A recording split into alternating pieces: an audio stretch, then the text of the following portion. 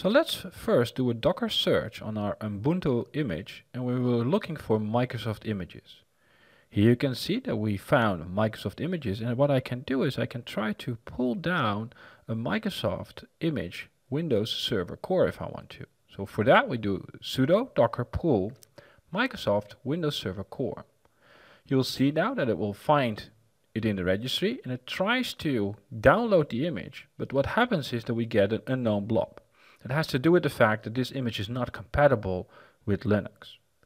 Now if I would just search for Nginx, for example, you can see that I can download that using a docker pull command, or I can just pull down, for example, a database version that we could have.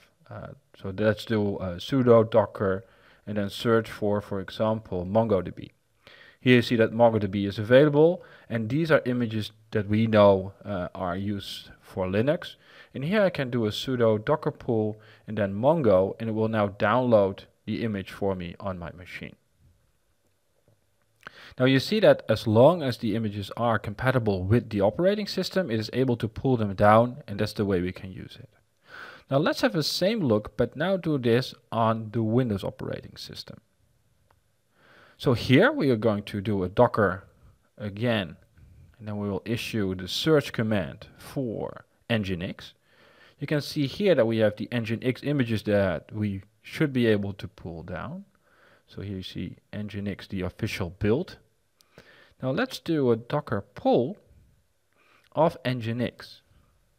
What you see that happens is that we will get a message: image operating system Linux cannot be used on this platform, which is an indication on Windows that we cannot run any Linux containers on a Windows operating system.